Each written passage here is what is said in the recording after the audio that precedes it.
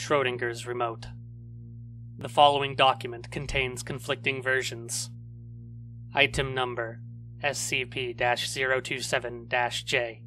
Object class Safe! Euclid. Safe! Euclid. Keter. Special containment procedures.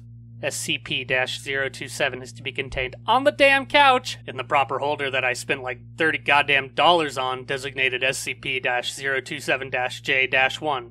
SCP-027-J-1 is a cheap piece of plastic you paid too much money on, and shall be designated SCP-027-J- at the Benson household, even though it's probably on fucking Jupiter half the time, until further notice. When SCP-027-J switches phase, Researcher Benson is to be consulted as to where the hell she left it. Researcher Benson is to calm the hell down, it's just a remote.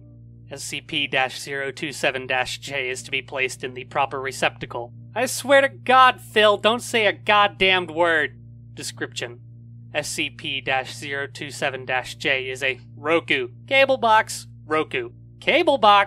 television remote control, which appears to have two quantum states.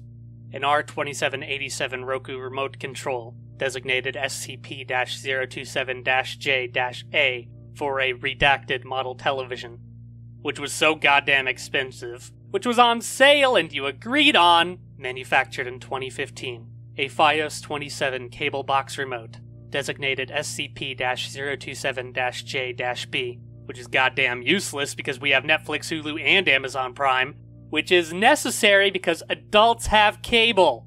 At no time can SCP-027-J exist in both states, because Researcher Benson can't keep track of the goddamn remotes when she's watching her programs, due to its anomalous effect of making Researcher Benson a dickhead. SCP-027-J was first discovered when, after installing the new Roku TV in the living room, when Researcher Benson immediately lost the Roku remote, the Roku remote went missing. After 2 weeks, the Roku remote was discovered, and the cable box remote promptly disappeared. Researcher Benson lost my remote to stop me from watching Dance Moms. SCP-027-J changed quantum states, leading to the discovery of the nature of SCP-027-J.